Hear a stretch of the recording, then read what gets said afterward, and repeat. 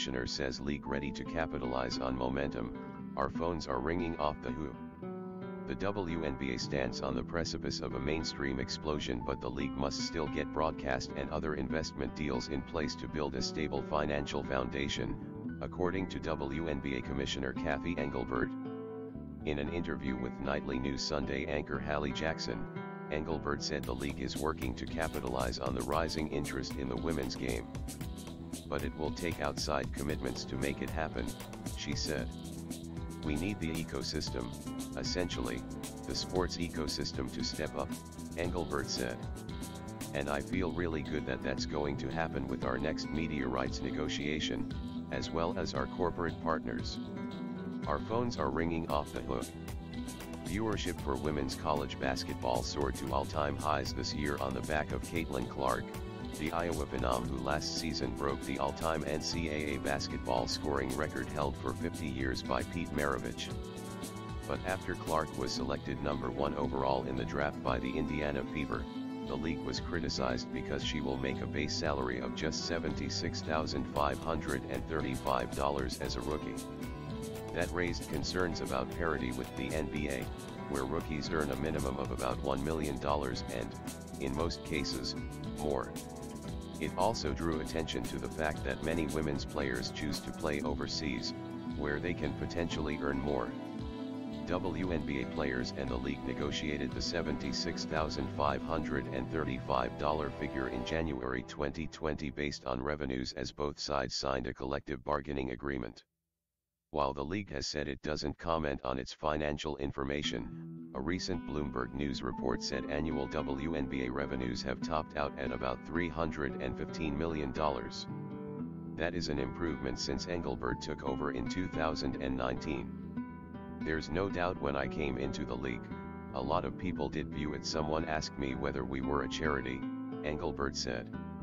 Still, the gains pale in comparison to the approximately $10 billion in revenue that has been widely reported and recognized for recent NBA seasons. Both leagues' revenues are driven to a great degree by what they can get for TV deals.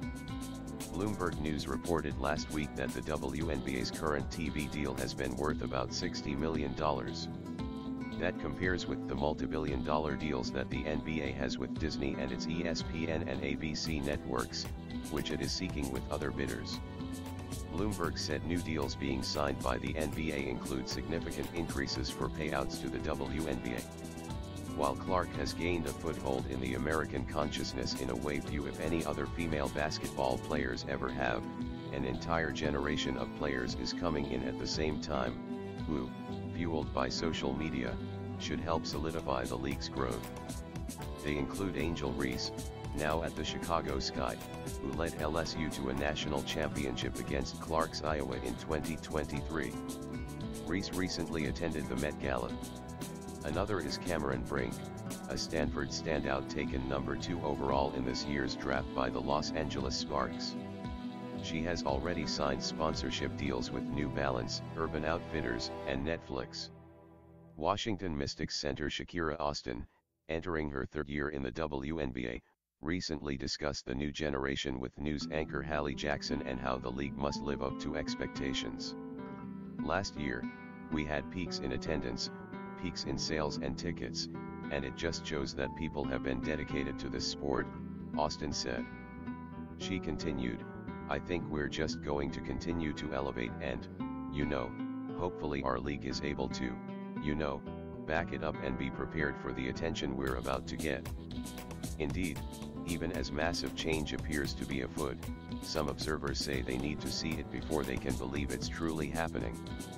A lot of people are asking if the WNBA can meet the moment, said Aaron Barzalat, founder of Her Hoops Stats, which tracks WNBA data.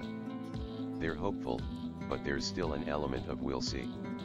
Engelbert said she is optimistic the league is capable of taking a major financial leap in the short and medium term.